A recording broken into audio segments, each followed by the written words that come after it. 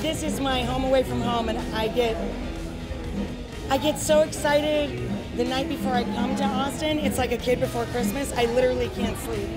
I love this city so much because it has such personality. This city is like being inside a snow globe somehow. People are so good to each other here. It's utopian.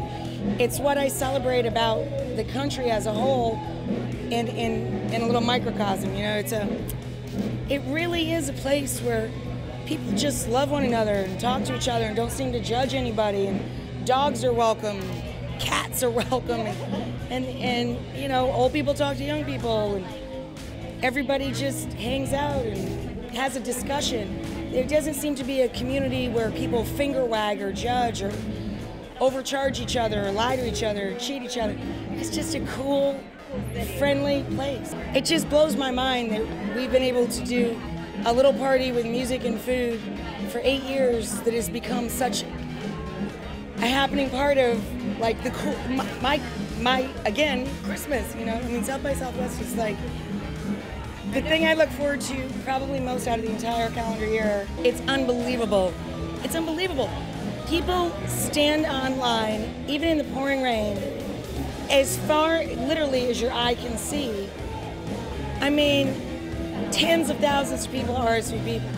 They stand online all day. For your party. It's awesome. Crazy. It's awesome. And they get awesome free food, yes, cocktails, music, toilets. What is it about the bands that you select that set them apart at South by? I don't care how young or old they are, or if they've gotten good reviews or bad reviews, or if they're on Sirius, satellite or not. I just listen for something I haven't heard before, or someone doing a take on a vibe that I really, really dig, and they're bringing it back to life, they're bringing it back around again, you know?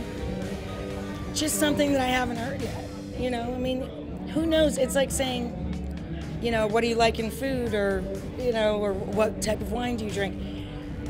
It's something that you can't really put into words. It's just when you hear it, you know, just tickles you from the inside out. People can also donate today to your favorite charity. Can you tell us a little bit about it? Well, there's a few, but this year on our daytime show, it's our 9th year, so we wanted to do sort of a team project that had to do with the number 9, so we're trying to feed 9 million people. We're up to 8 million, that's pretty good. Oh my God. And the season is just a little over half over, so I think we're gonna make it there. You can see everything if you go to just RachelRay.com and you click on 9 million meals.